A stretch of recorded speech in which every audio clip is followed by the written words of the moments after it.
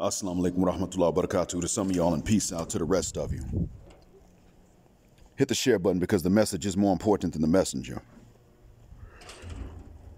A few hours ago, when Mrs. Golden had her live stream, I jumped on to explain my reasons for raising gender talking points in a golden sphere when I wanted to avoid the war. The truth be told, and she said I'm not casting judgment on Black Mind because I like him, and the truth be told, I certainly appreciate that. But the real reason to not cast judgment on me is going to be more important than her liking me or disliking me. It works like that for me and for anyone else. I mean, if I'm wrong, I'm wrong. And it's okay for people who like me to say, hey man, from where I'm standing, you wrong. Because I may very well have been one of those that precipitated this. And this is something that it's kept me up at times. I mean, it's caused me to lose some sleep. And it's not the only thing that interferes with my sleep, but it's one of a few things that does. And I've seen the effects of it.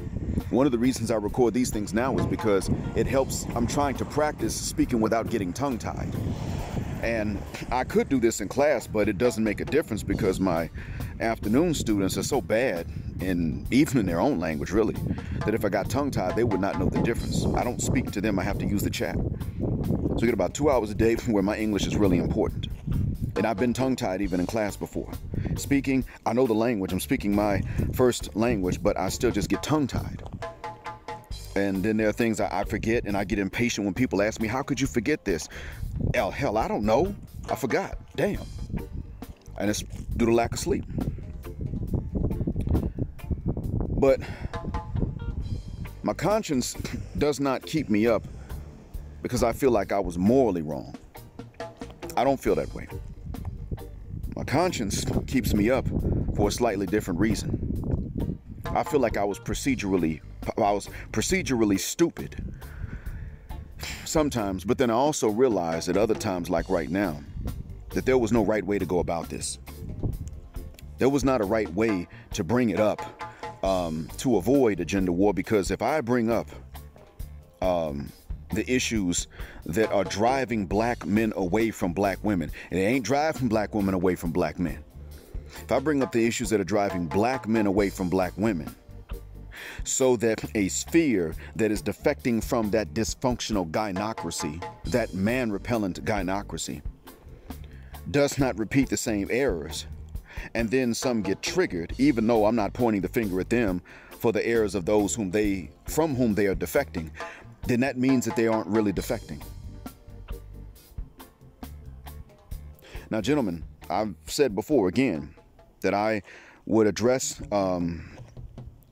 the ladies in the golden sphere under the 3 conditions. Of course, I don't mind leaning in and saying hello.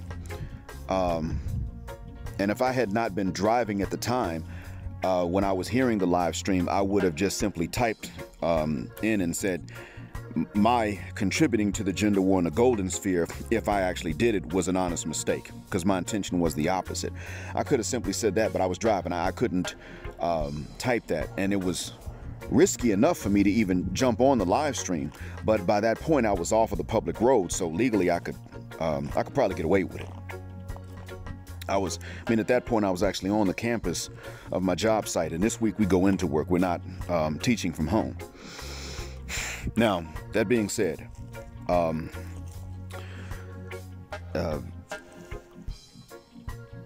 those who started, especially to any ladies, who started discussing gender in an aggressive fashion in response to anything I said, I am sorry if I misled you, but my intention was to prevent these things. When I went on to Exotical United's live stream with Carl Williams, he and I wanted to prevent the same patterns from happening again in a new sphere, because as I was saying, women have the right to be repelled by whatever repels them.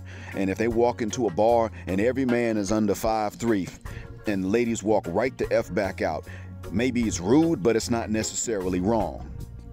Well, you know what? There are things that can drive men away too. And I simply wanted women to understand not to make those and not to repeat those same errors.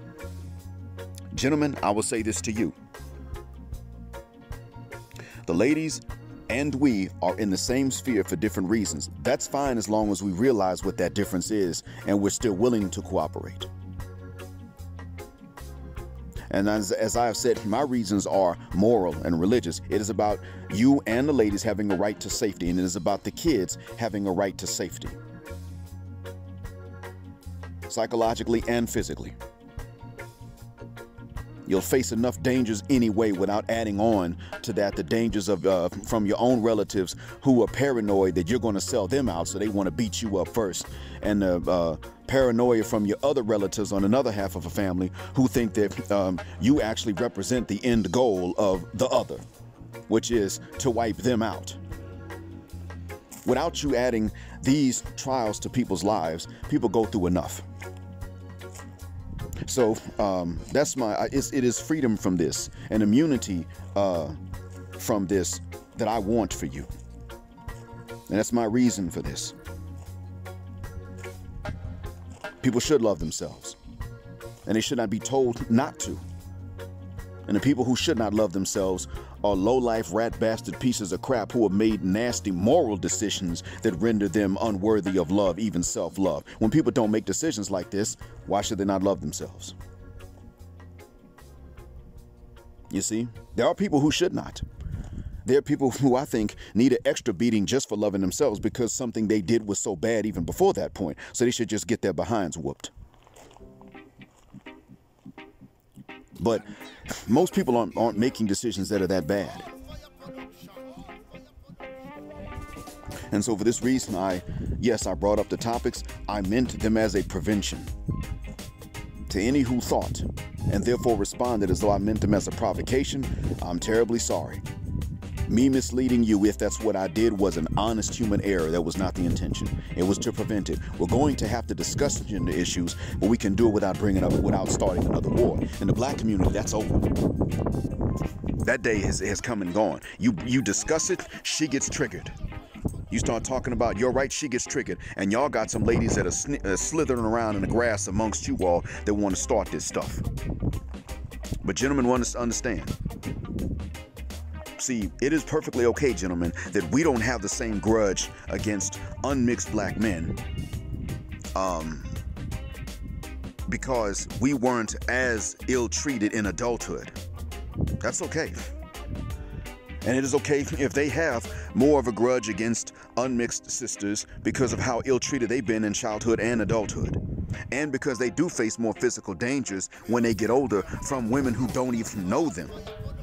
See, for a guy to walk up to us, for all this talk about how we ain't tough, we know that when we get to our adult size, most dudes just ain't gonna walk up to us and start stuff with us. Chances are, if we're out and they're out, they're on their way somewhere that's more important than taking a grudge out on us. The same thing with us. So if they don't like us, they'll probably just leave us alone, not say nothing, and that's okay. All right, they don't like us. We don't like them. We're not gonna harm them. They won't harm us. We are more likely to come across that. And so it's okay that we don't have the same experience. I don't think a lot of sisters really want, a lot of specifically golden sphere women want us to have those same experiences. They want to not have them themselves. That's what they're looking for. But because we're now talking about an offline community with endogamy to sustain its population, we will have to discuss these things because, frankly, we men have been mistaught as well. It's just that it's very easy for me to tell these, well, it's a bit easier, and it really ain't that easy. It's a bit easy for me to tell these men what they need to know to untrain themselves than it is for me to tell these ladies. Even then, it ain't that easy. If Mr. Dom Game Division from B-More can do a live stream late at night on a Saturday night and get 1,200 views, then I'm just gonna be honest with y'all. Why is it that when I put an upload, it doesn't get that many? I'm not saying that to complain. What I'm saying is that, simply put, his message, which holds men accountable for things that are beyond our control, actually resonates with a larger audience. It resonates, I'm sorry. See, there I go, getting tongue-tied. It resonates with a larger audience than my message does, which tells men take accountability, but only for that over which you had control and adequate knowledge to affect a better outcome and make a better choice. That's my message. And what is it that we men have largely done that is wrong? We've made it too easy. There you go. That's what we did wrong. We made it too easy. We set up and we just made it entirely too easy for ladies. And they responded by making it very difficult for men. So the basics are very difficult for the majority of men. They're trained to do this. They're socialized to do this. They can do this with malice and anger, but they can also do this with no malice, no anger, not even hardly a thought, because that's the default training. It's just like when Fit held a gun when that guy kicked his door in. Although I think maybe his argument might have been valid, when that man kicked his door in, Fit acted on training. He didn't have to think much about it.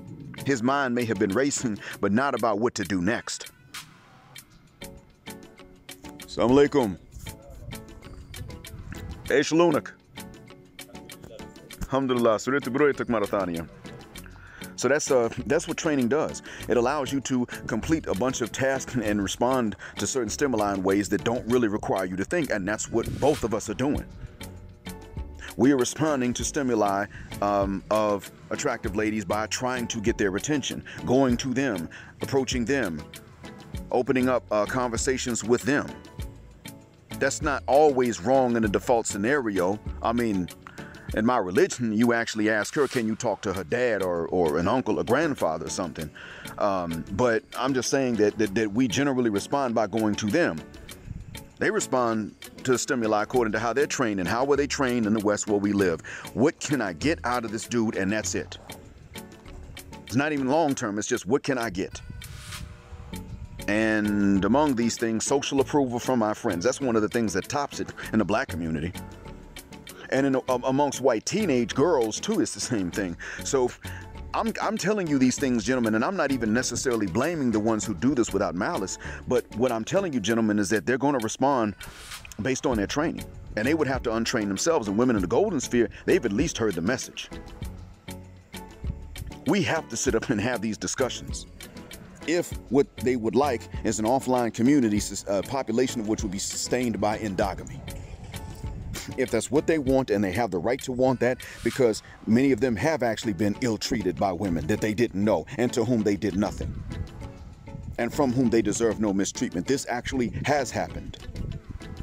And a lot of these times it has been based on assumptions that these other women made who reacted these ways to them. And the funny thing is, when these ladies actually get to sitting down and talking, and they talk with cool heads, and I'm talking about the ladies who don't like light-skinned B words according to their own words. I'm not calling anybody names. And then the women that they don't like actually sit down and talk with cool heads, especially if they come to realize who they know in common. They usually don't wind up hating each other. I can remember when I was out with my daughter in 2018. I'll never forget. In my hometown, I was out with both of them in 2018. We went to this local black-owned fried chicken restaurant. I was waiting in line to place the order. And my little chunky cheeks standing next to me, holding my hand. And she turned around and she looked at a lady in a security guard uniform. And she looked at her long. And I know the reason why. The lady in the security guard uniform, and my daughter was little, so she's going to stare. The lady in the security guard uniform resembled my daughter's maternal grandmother. That was why. Now, the lady spoke and said, "Oh, hey, baby, I see you over there. I know you don't want to stand next to me because of my color." I turned right around, looked, and wait, me? Why wouldn't I? And that's when I saw her. I turned to see her, and that's when I realized why my daughter stared. And I said, "Oh, you mean her?" And she said, "Yeah, I got a grandbaby look just like her." And I said, "Well, ironically, her maternal grandmother looks just like you. I think that's why she was staring. If she was staring, that must have been why. Because when I see you, the spitting image." So no, she may have wanted to go over and stand next to you and hug you. And in the car, my daughter asked me, why does she think that that's a reason for me to not stand there? Or to stand far away from her? I was in line with you. You see, and now the thing is that the conversation actually ended. It quickly turned pleasant. The conversation between the lady and me quickly turned pleasant. She wasn't hostile. She wasn't looking for a fight. She really thought this stuff in her old age. She thought this stuff. Now, see, that's the type of conversation that the ladies are going to have. They probably can, maybe not. If they can't, then, well, then there's nothing that we will be able to do about it. But if they're looking for something with us, then these are conversations we're going to have similarly. Not with the making of the, not with the assumptions, but we will have to still have these. Actually, I shouldn't even say we, because I'm not sure if I'm welcomed in on those discussions. But understand, gentlemen, you will still have to have them. You're going to, and you don't have to turn them into debates and arguments with hatred. Of course, you should not. You just have to understand you will have to have conversations.